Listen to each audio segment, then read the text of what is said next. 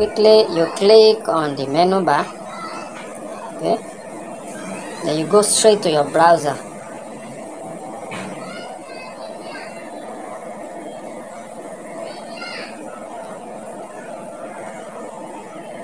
Once you are in your browser, you're going to paste the CORE.org, scan.core.org. okay. The former one we have been using is the scan.test. So this is the mainnet URL. I'll put the URL in the description of this video so it will be easy for you to paste it.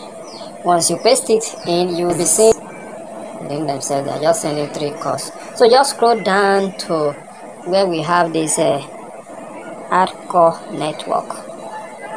Just click on it, then you approve it, then you switch.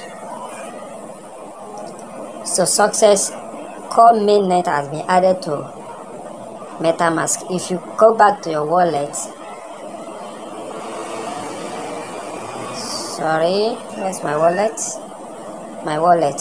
You can see what we have here is the CORE Mainnet, not testnet.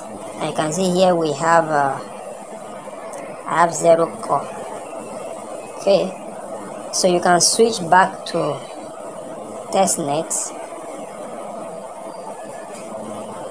So you can see my 8.999 that was there before is now back on testnet. If I switch back to the CORE Mainnet, you can see it is now 0. So that's how to do it. Thank you.